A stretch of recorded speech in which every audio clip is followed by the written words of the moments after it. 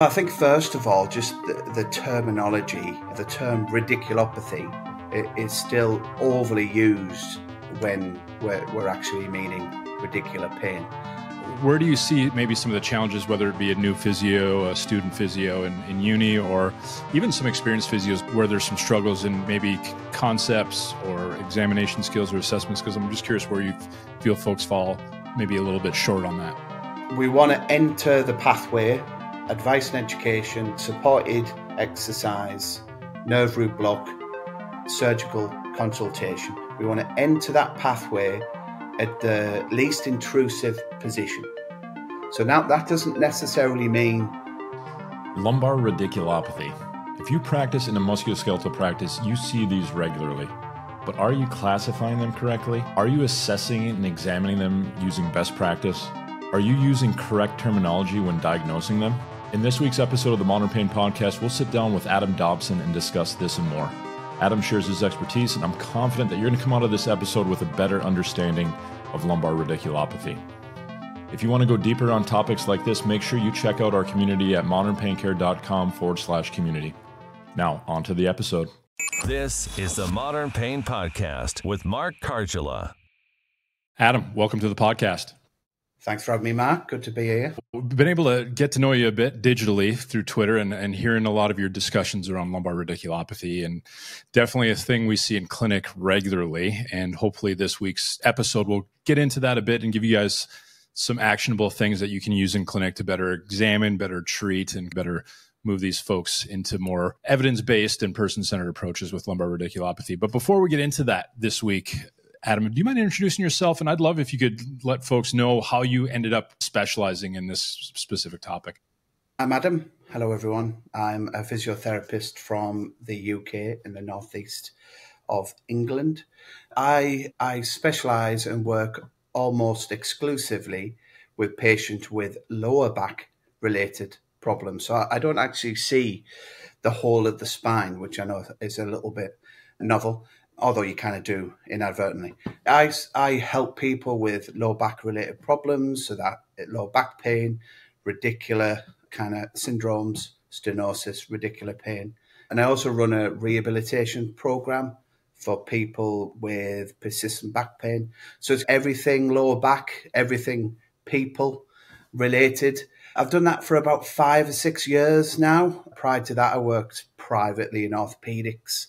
And I always had an interest in spines, had a brilliant mentor at the time who brought the service on, kind of mentored me, kind of enriched a lot of critical thinking.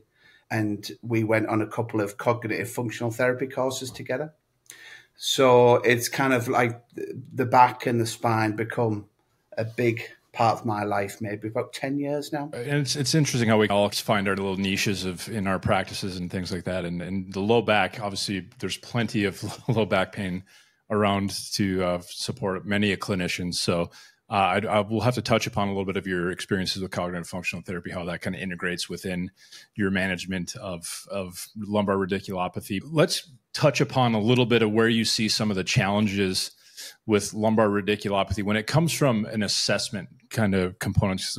That's where we'll start. Maybe where do you see maybe some of the challenges, whether it be a new physio, a student physio in uni, or even some experienced physios, maybe where there's some struggles in maybe concepts or examination skills or assessments? Because I'm just curious where you feel folks fall maybe a little bit short on that. I think first of all, just the terminology, the term radiculopathy is still overly used when we're actually meaning radicular pain. Even the word sciatica, of course, but terminology in documentation between clinicians is often quite imprecise. And so if you're going to use those words, then we should have a kind of a operational definition. There's a nice paper by Anina Schmid just last year, which kind of looked to operationally define some of these terms. That's a brilliant paper to start on. I would also say as well is the patients often have quite mixed presentation. So we have this kind of idea that people have pain types where we have pathic pain at one side in a box, and then we have nociceptive pain at the other side in a box. And so the neuropathic kind of presentation is almost the radicular pain, and then the nociceptive kind of presentation is the somatic referred pain. But in reality, these presentations can be quite blurred. So we know the epineurium of the nerves are innervated. So we can have a nociceptive radicular presentation. We also know that the axons of neurons can be sensitized by inflammation. So you can have what we call a neuritis. You can have radicular symptoms without any compression on a scan. We can't kind of write radicular pain as not going on just because they don't have those classical neuropathic symptoms. And equally, a normal scan doesn't necessarily mean that they don't have radicular pain. It's just not that simple. Typical clinical phenomenon, we want to learn this kind of black and white algorithmic linear view of a condition and wish it would be that way in clinic. But I guess that's what makes it fun being in the clinic, trying to kind of hash through some of these mechanisms and differing presentations. I'm wondering and I want you to correct me if I'm wrong on this, but I think with this, you bring up radiculopathy being thrown out there imprecisely. My understanding, and maybe you'll correct me here on air, which is completely cool because definitely I've been wrong before, I'll be wrong again, is that like true radiculopathy is when we have hard neurologic signs accompanying the diagnosis. Am I right in saying that, or is that kind of terminology or definition not accurate? So it's a loss of function to opposed to a gain of function. So it's not even describing a pain state at all. The physiotherapists often use the term hard signs. They've got hard neurology. I don't know if you use that over there in the States, Mark, but I've never really seen a surgeon use the term hard neurology. But it essentially means that they have a loss of sensation, so hypoesthesia, a loss of muscle power, or reflex loss. So it's a loss of function to opposed to an increase of function, which is interesting because nerves can become hyperexcitable also when they're injured. So it's gain and loss. Gain means a kind of an addition of a symptom. So pins and needles technically is a gain of function, even though it's a kind of nervy sensation. But the radiculopathy is exclusively in relation to sensory loss, power loss, or reflex loss. I'm wondering if you can speak to a little bit more of that mixed presentation. I know you mentioned the nociceptive versus neuropathic and how folks and again, we don't have to get into the nitty gritty weeds of all of every different mixed presentation, but I wonder if you can go a little bit into that mixed presentation thought process and where maybe there's some misunderstandings and misapplications of kind of diagnostics and treatments. I tend to think, first of all, is there evidence to suggest that the pain may be on some level related to the nerve root at all? Okay, there's a paper by Steins, there's a nice little algorithm that you can use. And if they have pain below the knee, if the leg pain is worse than the back pain, if the kind of context fits and there are other signs and symptoms, then the totality of the information is pointing towards it being a nerve root type problem. Now, if they have those classical neuropathic symptoms, the burning, the electric shock type symptoms, they imagine a spectrum. To the far right, you've got those classical neuropathic radicular symptoms. And I like to use the word radicular neuropathic. So at the far right, and then moving a little bit kind of to the middle right, you've got those, it's more of a nociceptive or an inflammatory type description, but they still have the dominant leg pain that's worse than their back pain, etc. You've been able to bring on their leg pain doing some kind of mechanosensitivity tests. So we need to not kind of, die on that hill with the descriptions. There is a paper also, there's a kind of rehash of the IASP kind of algorithm. So the neuropathic, which to be fair, I've kind of a love and hate relationship for many years because weakness isn't in there and neither is numbness. So it's, clearly they have a nerve that's damaged because they have a foot drop. But so their pain is probably neuropathic, but that wouldn't be included, you see. So this paper looks to recalibrate that a little bit, and you can follow the steps. But really, it's the totality of information. Having pain in your calf with some semblance of relationship with their lower back, I would say that's almost like a shorthand for radicular pain. I'm looking, certainly from an interventional perspective and an educational perspective, I'm kind of trying to increase my, I would call it diagnostic confidence. So there's a couple of ways to do that. The clusters, the Stein's paper, your confidence in the patient's report of that information, the context. You probably want to be somewhere near 70% and above to be kind of saying, I think this is radicular in nature. I'm wondering too, with young physios, and are definitely some probably seasoned physios, we can always improve our clinical practice.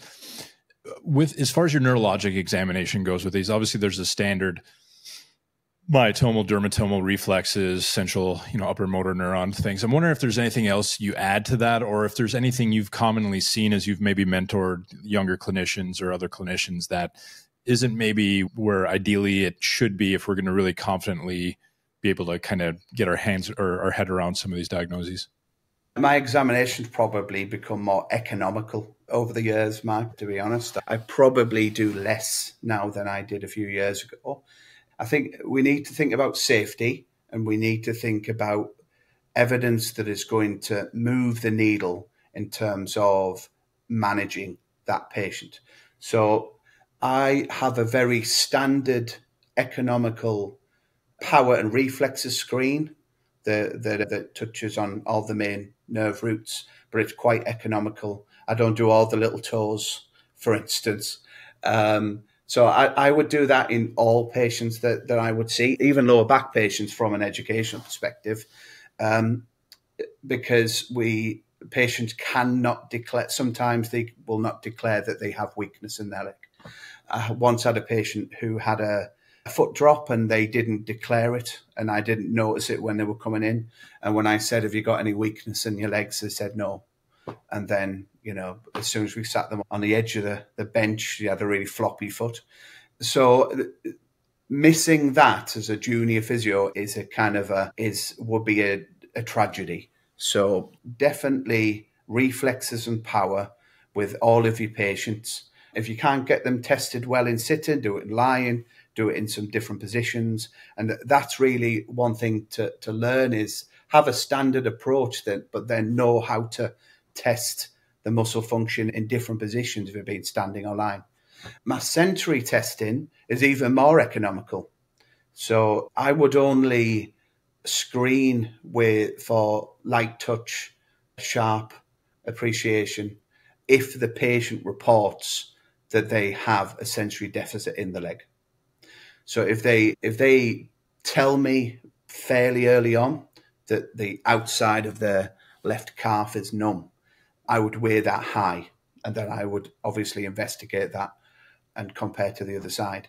But I think for cultural reasons, for time reasons, for value reasons, doing an indiscriminate test of all of their dermatomes from their upper thigh all the way down to the foot in a busy clinic that they've not reported anyway, so how useful is that information? I don't do that anymore. And I think that there's this tendency, particularly from experienced physios, to say, oh yeah, I check sensory more. They just reel it off. They say, I check sensory. But how do you do that, and how are you deciding to do that? And I think we're given the impression that they're doing that properly over skin with every single patient. That's not realistic. And I would wager that they don't. Rubbing your hand over their leg with a trouser on, that you may as well not have done that at all. You bring up also good points with the different positions. Having students regularly, it's always like you learn it in this one way of doing it, right? We all learn our neurologic examination sitting with our lab partners, sitting across from a student this way, and it's always been interesting to see how difficult that is. But a big aha moment for a lot of younger clinicians of like, yeah, I guess I could do this laying down or in different positions to make it still be good information just accommodating the patient, right? Especially patients with low back pain sometimes don't like to sit, or if they sit more than a few minutes, things get pretty painful. So it's good to have some different approaches to accommodate the person in front of you. I think one other thing people can benefit from this is kind of understanding that whole stepped care approach that I know you talk about a bit. And maybe that goes into some of the natural history of this thing, because the US is probably the worst. I remember working at the Mayo Clinic, love the place. There's some great people there, don't get me wrong. But I remember seeing acute radiculopathies, and the physicians would get them. And it was like every non-guideline based thing you could possibly throw at it. Let's image it, let's inject it, let's do everything. That's just, again, way, outside of, again, some of it, of course, if there's progressive neurologic loss and things. But I'm wondering if you could speak to a bit of the step care approach as far as how when you have somebody of these. I know it can be dependent on timeframes and where they are in the situation and their exact presentation, but I'm just wondering your thoughts on how you would manage one, and maybe making these decisions on, hey, this is a conservative care, is doing what it needs to do, or hey, we need to step up into more higher levels of care where maybe imaging and neurologist or spine surgeon consults might be in order. There was a nice study, a randomized controlled trial, the SCOPIC trial here in the UK. And what it found was that fast-tracking patients for more interventional treatments was no better than a stepped care approach. So there is evidence for a stepped care approach. There's also a study called the NERVES trial that shows that the nerve injections when patients who don't have profound neurological deficits is just as helpful as microdiscectomy. So already we can see that stepping our patients from less interventional to more interventional patients makes sense. We know that big groups of people get better anyway. By 12 weeks in one study, 50% of patients had 75% at 1 year. And we know that patients who have very acute symptoms, like under a couple of weeks, many of those patients do well and never access care. So we want to kind of take a stepped approach. We don't have very good prognostic data.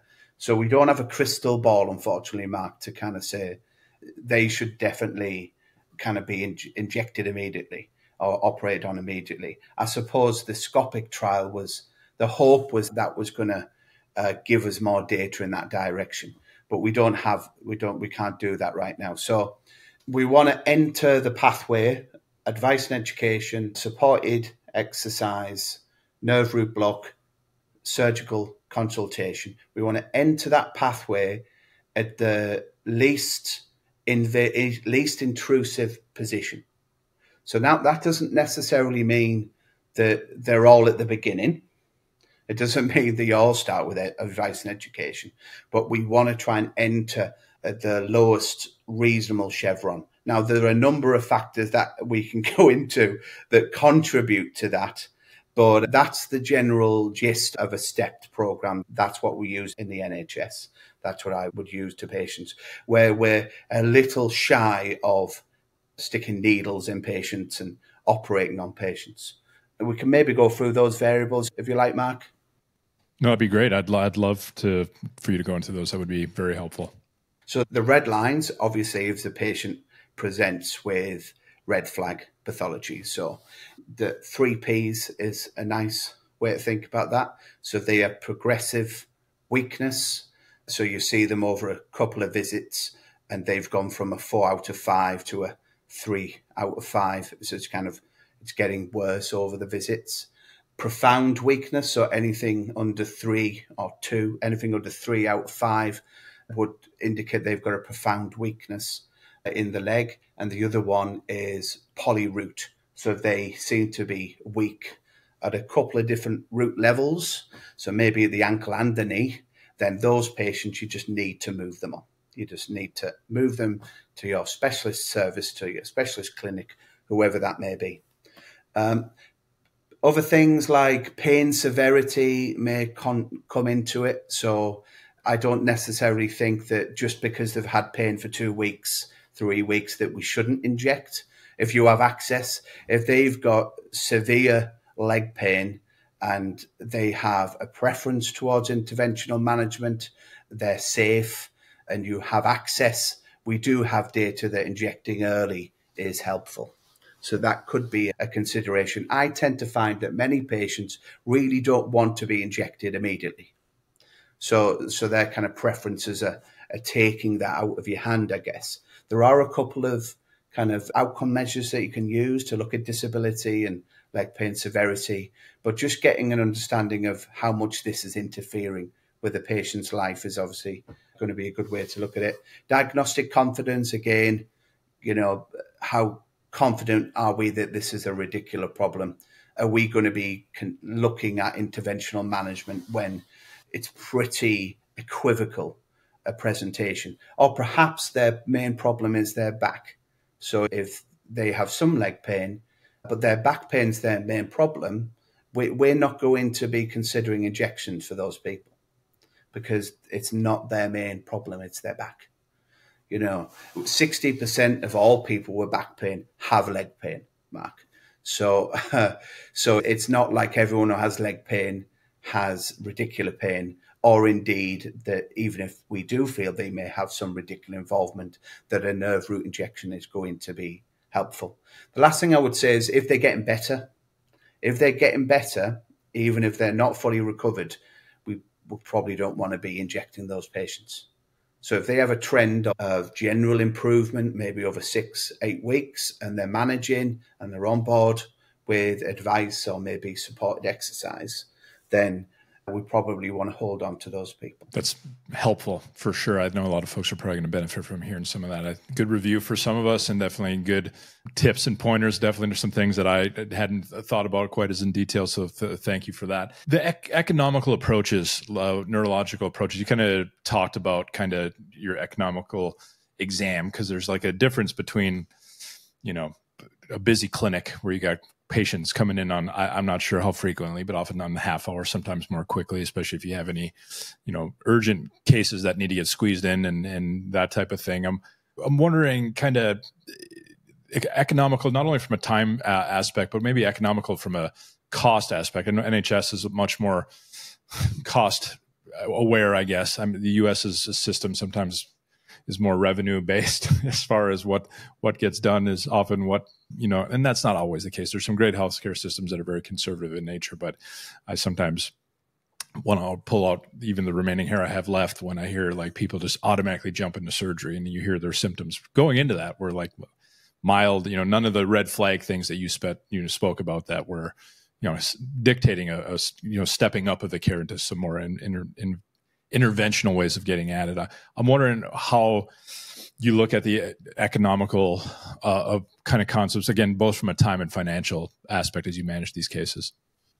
So I think that in terms of the care that we offer, I suppose I am quite economical in terms of I don't think all patients need courses of physiotherapy. They've had this awful thing land on them out of the blue.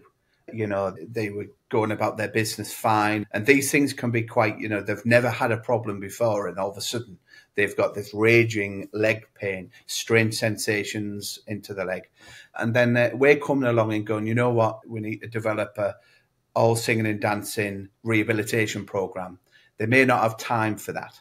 They may already have interests and activities that they like to do. So kind of meet the patient where they are. It may be that we encourage them, look, you would usually cycle, maybe see how you feel doing some short cycles, a walking program. Maybe they're still going to the gym and we'll say, look, we can incorporate some aspects into that. But I don't try to see it as like, you have to come to physio for 6 sessions. I think it depends on what the patient wants. And it depends how much time they've got. It may also be that we tell them to back off some things. It might be that, perhaps you need to back off the gym a little bit if it's too intense. So advice and education, having clear route for review, using the neurological exam to tell a story about the nature of their problem. And then we have in the UK something called PIFU, patient-initiated follow-up. So essentially it's kind of, this looks like it's improving. You're doing some you're doing some good activity. We know this is largely a time thing. You know, you're managing your problem from what you're telling me. Let me leave the door open and you can enter within an amount of time if you need to. So I'm kind of anti come to the clinic every week, all, you know, the bells and the whistles. I don't think that we need to do that necessarily. Was that a transition for you at all, do you think, as far as, I know earlier in my career, I felt like this need to have to feel needed in a patient's case, I think, to where I almost, like, probably looking back, recommended. I'm much more fine with saying, hey, similarly, like, this trajectory looks good, a lot of education, reassurance, and hey, leave the door open, like you said. And, you know, occasionally people still come back and might need maybe, okay, it does look like it's progressing. It took a turn for the worse. But I'm wondering if that was a difficult transition for you at all. I worked privately before I came to the NHS, and as a band 5 physiotherapist, so I was very wet behind the ears. And I was certainly it was instilled into me that we need to see these patients regularly. We need to treat them regularly. And I have to say, for a period of time, I felt quite awkward doing that. Like, I felt a bit uncomfortable. It was almost like there were things that weren't being said. So the patient was begrudgingly coming for a tennis elbow or something like that. And I was, doing the same things I did last time.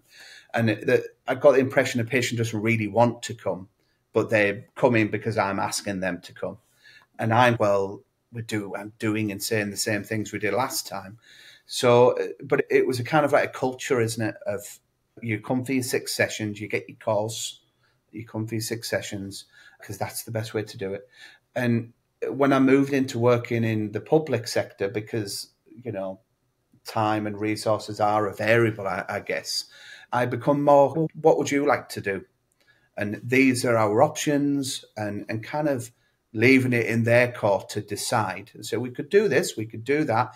And having worked a little bit more privately in recent times, I've carried that over, really. At the end of the consultation, I'm less a physiotherapist, more a musculoskeletal professional. And so nothing serious going on. These are your options. We can work together over X amount of time, if it was a tendon-related problem, or I can design some strategies you can take on and leave the door open, or we can say bye today, and you're doing some great things already. So I've certainly changed my way of thinking and way of practicing. Yeah, it sounds familiar as far as your transition. I think, we're talking to physios, both here in the States and abroad. In the private setting, there can be some pressures economically of maybe having to see people more frequently. Again, different reasons. So I'm fortunate I work in a university clinic setting where it's very much, what's best for the patient. Not that, again, we can't do some things, of course, if we're seeing people in person, but I do tend to echo the thoughts of oftentimes people don't need formal bouts of physio. I mean, if they want it, and that's you give them an option, like you said, and you can work together, support somebody in the natural healing, let their natural healing process take center stage instead of some amazing technical prowess that we're trying to bestow upon them. And that, I think, overcomplicates matters and oftentimes gets them, in the thinking that's a necessary or must-have part of their recovery, where oftentimes the body, if given the right context and the right support, can kind of right the ship on its own. I mean, I appreciate, Mark, just to say, I suppose it's very easy for me to say that because I can do it. But, I don't have those additional pressures. So I appreciate that. Maybe it's easy when you don't have that pressure to say that. But I also think we've got to be a little bit modest with what we can provide and what we can do. Certainly in this area, but in all areas, I think it's become pretty apparent that most of the improvement that we see in problems that do have natural histories is probably not because of what we're doing physically. That's sometimes such a hard pill for physios to swallow. I know for me, probably earlier in my career, I struggled for that. But I think recovery coach is a good way to look at it sometimes, as far as supporting what bodies are designed to do. And a lot of times it's insulating them from a lot of interventional narratives or things on the internet and Dr. Google and things. I'm wondering how much you deal with that in your practice, as far as, patients where they've, watched the latest YouTube video, or they've, Googled whatever, and then they come in with all sorts of catastrophic thoughts or needs to have these major tests. Maybe is that one, something you deal with, and then two, what's your approach to kind of maybe talk people off the cliff of jumping into interventions that may not be necessary at that point in their. So in this particular group, if you're getting to those kind of typical radicular neuropathic cases, they're fairly easy actually, because and I suppose that's why some clinicians will lean towards tissue-based narratives, because I suppose that there's less conflict, there's less challenge when you're there. But with those barn door cases, the nature of the problem, the prognosis of the problem, they think it's a nerve problem, and it is a nerve problem, In some cases, if they've got, these nerves may be injured. So, there is a medical language that applies, and when it's appropriate, sensibly, we should be talking about that. So we shouldn't be, just because we're developing more into a biopsychosocial approach, doesn't mean that when there is clearly a structural element going on, I don't think we need to be shying away from that. It's still the B, isn't it? What I would say is more challenging is those kind of recurrent cases where they kind of come and they don't have symptoms anymore, but they've had it several times in the past. Chronic cases can be quite difficult, because even when you use the labels of say, well, yeah, you have radicular pain or reconceptualized sciatica, many of those patients are just not going to respond to interventional management. That would also include patients who've had previous surgery. It seems to be that operating on patients who've already been operated on, when they've got residual or chronic radicular symptoms, just don't do well. So the conversations around that, when there is a tissue narrative and it's appropriate to use, can be difficult, because we're not really managing them with interventions as such. They become chronic pain patients. So even though they have a legitimate label, it's similar with stenosis, I guess. Although I do find it a little bit easier with stenosis if you meet them earlier and they've not had surgery. So I suppose the other group is just that equivocal group where they've got some other pain states going on. They've got some leg pain, but it's just not really adding up to anything radicular in nature. And many of those will push for imaging, understandably, I guess, in some cases. And I think as a junior physiotherapist, those kind of grey areas are more challenging, for sure. Definitely plenty of gray out there in the clinic. That's undoubted. You speak to a bit about the place for tissue-based mechanical type diagnoses. And I think there's been rightful criticism, especially around, the craze of pain science, pain neuroscience education and you'll hear just, bad examples of physios just completely shelving like a good physical neurologic examination and immediately defaulting to, this pain, chronic pain, persistent pain, and get way into the pain neuroscience education weeds with people. Is that something you've seen too in your practice or in your experience and maybe, I know for me, I did have a period where I probably swung. I know I talked to Jack March and other folks who I think we all have this new information. We grab it and oh my God, I want to just, change the world with this new information. And it comes back to reality of okay, right person, right place, right time, not just bombard everybody with it. Has that been your experience that you've seen with the pain science craze? I think that it might be a bit of a misrepresentation, to be honest. I think people would probably look upon me and think he is, because I am, very invested in rehabilitation and biopsychosocial working.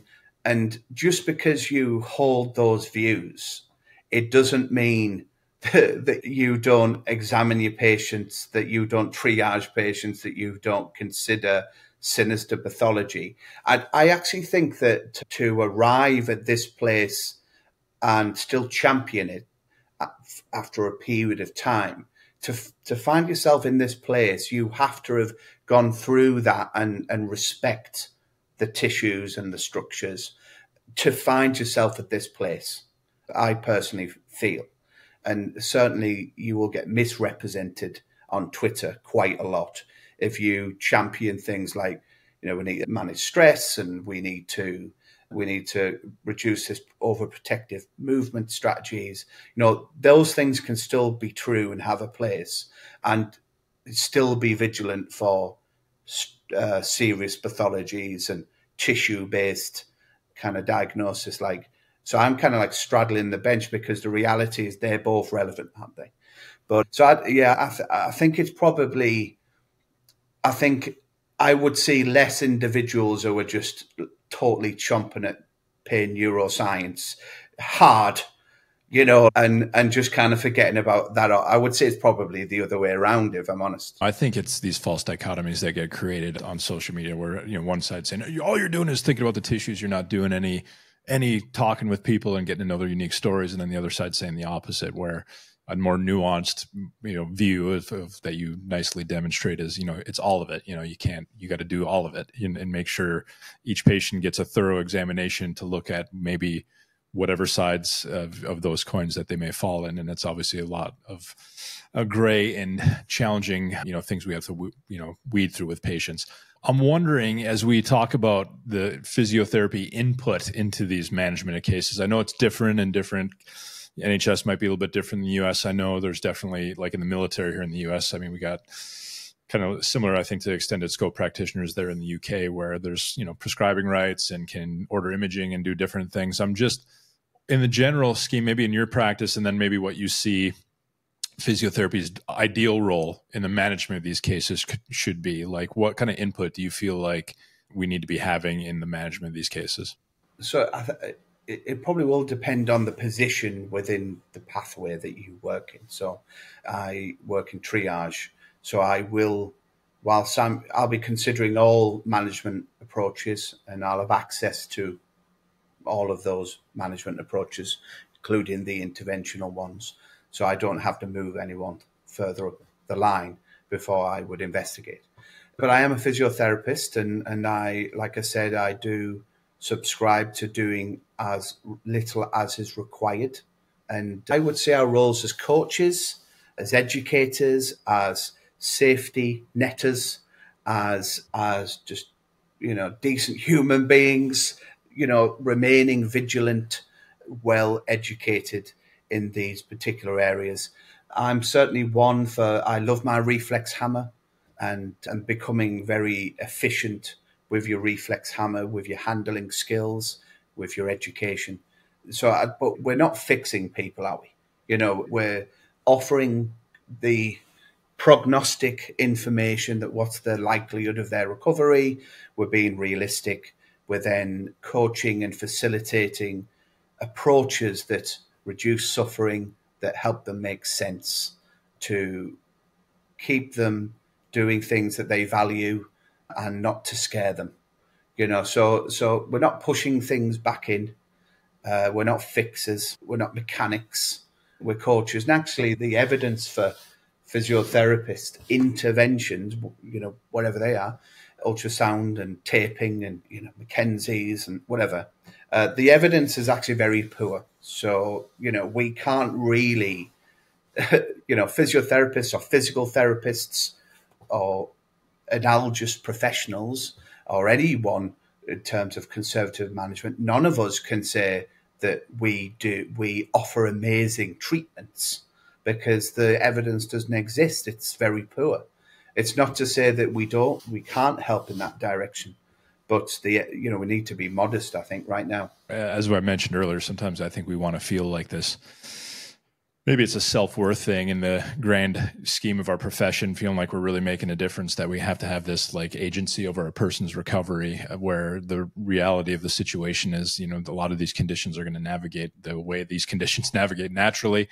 And we can definitely support it in a more efficient manner and give more adaptive advice to have people hopefully recovering at a more rapid rate than need be. But as you've mentioned, also nicely recognizing folks where, man, this is more than just your recovering radic. There's some serious, red flag signs. It's progressive, it's polyroot, it's things that need more of a stepped approach, to where we can be the facilitator of getting those folks up the chain a bit. So I'm wondering, last topic, and then I want to respect your time, as far as where the role of activity plays in your, I know you've already spoke to a bit of that, as far as like, hey, maybe I need to pull somebody back from the gym. Maybe I need to, get some people moving a little bit who are more on the self-immobilizing, limiting, where maybe it's not necessary. I'm just curious how you kind of look at the role of activity as you're managing some of these cases.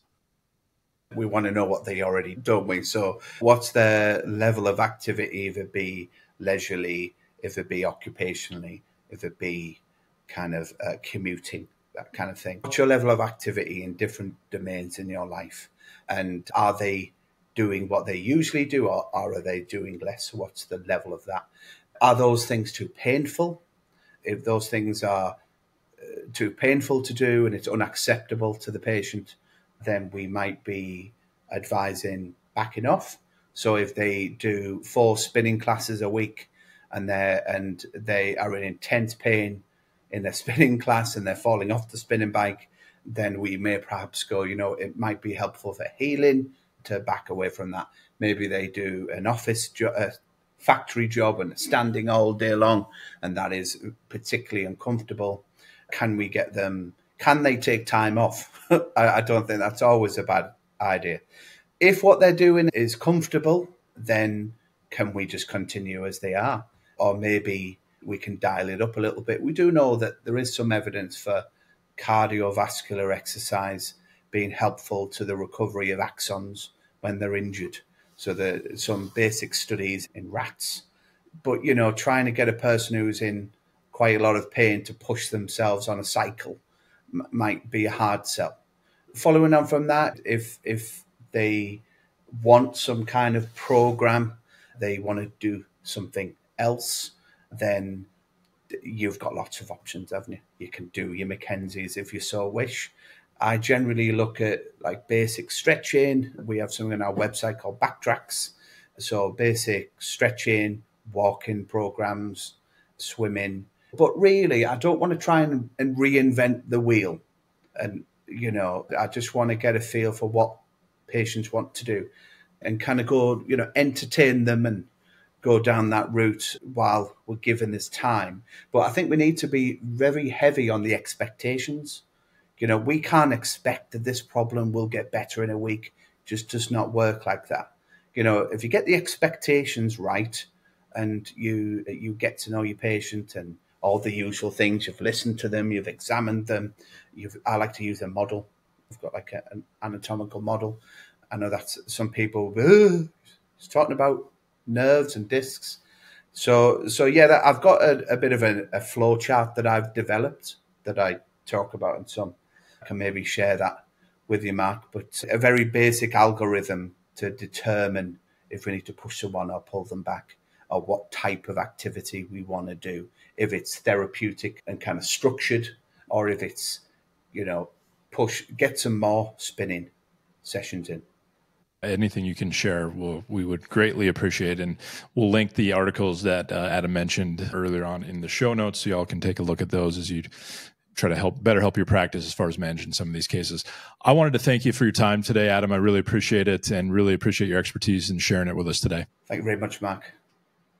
For those of you listening, if you can subscribe wherever you're listening to this podcast. For those of you watching on YouTube, we'd love if you could subscribe and maybe even share this episode with somebody else who could help benefit from learning a little bit more about lumbar radiculopathy. But we'll wrap it up there, and we'll talk to you all next week.